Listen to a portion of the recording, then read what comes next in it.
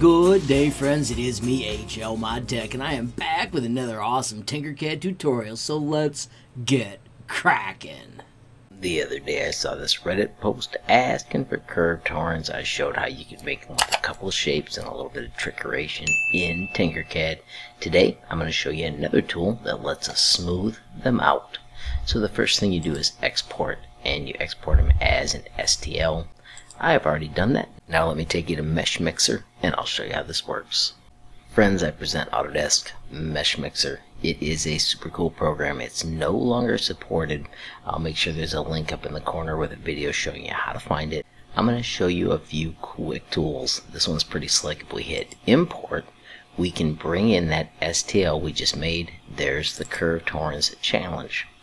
Now when you bring this in, you'll see that it's not smooth. Well, let me show you how we can fix that. First, I'm going to do Control A to grab all of it.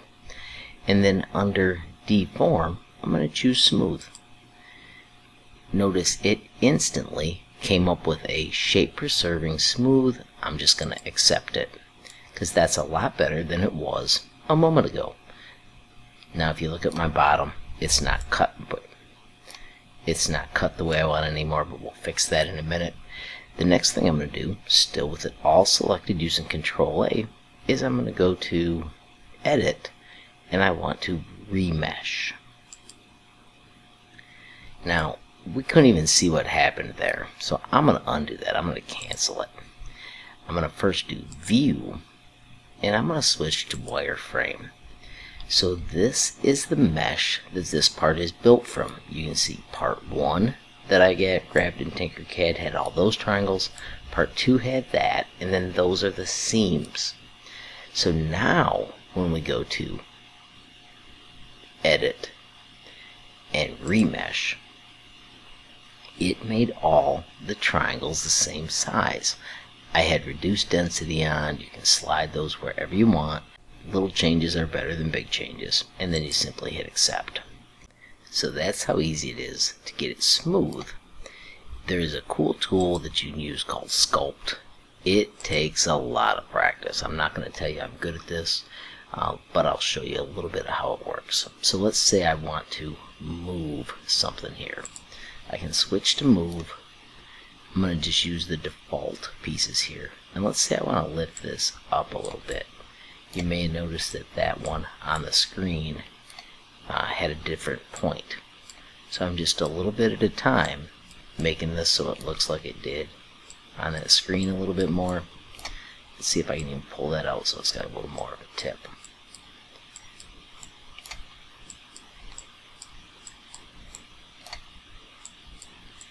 This takes a lot of practice. I'm not going to say I'm good at all, but like right there was a little dent.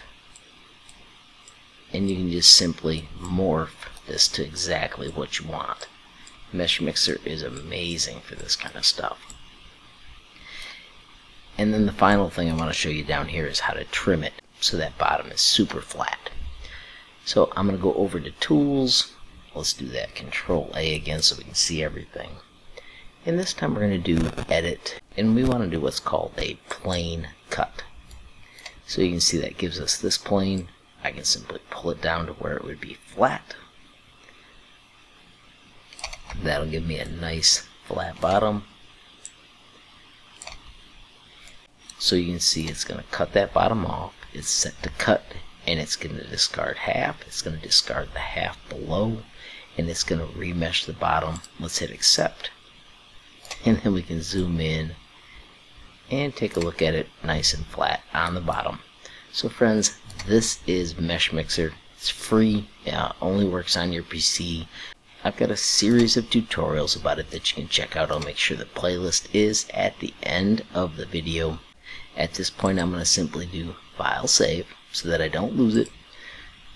I'm going to call it Curved Horn. And then I'm also going to export it so I can bring it back into Tinkercad. So I'm going to do File Export, and I want to do a binary STL. And I'm going to just call it Curved Horns, and I'm going to put V2. And save. Close MeshMixer, bring back Tinkercad, import, choose File, and there is our Curved Horns V2. I'm going to keep the measurements and choose import. And there you have the ones that were made in Tinkercad and the new ones that have been adjusted with MeshMixer. I'm going to change the color. Let's go to stock colors and go with that white. And let's do Control D. So there are 2 of them. There you go, friends. Tinkercad to MeshMixer for smoothing. Friends, as I wrap up, I do want to remind you about my website, HLModTech.com. Of course, I've got a tab dedicated to Tinkercad with tons of amazing categories. Then down below, you can find my Day 1 favorites, the useful starters, and the Tinkercad essentials. Beneath that, you can also find the sweet built-in messaging tool. Friends, you can click that, add your question, comment, or suggestion, and reach me almost instantly. I do also want to recommend the Tinkercad Community Discord. Friends, as you can see, there are a boatload of members, and it is a fantastic place to talk everything Tinkercad. Finally, friends, if you enjoyed the video, please give it a like. Please also hit that share button so more people can learn about HLModTech. Of course, friends, you absolutely make my day if you take time to leave a comment down below. And if you haven't subscribed yet, what are you waiting for? Smash that subscribe button. And last but not least, hit that notification bell if you want to be the first to know when there's a brand new video from me, HLModTech. Thanks for watching. Have a great day.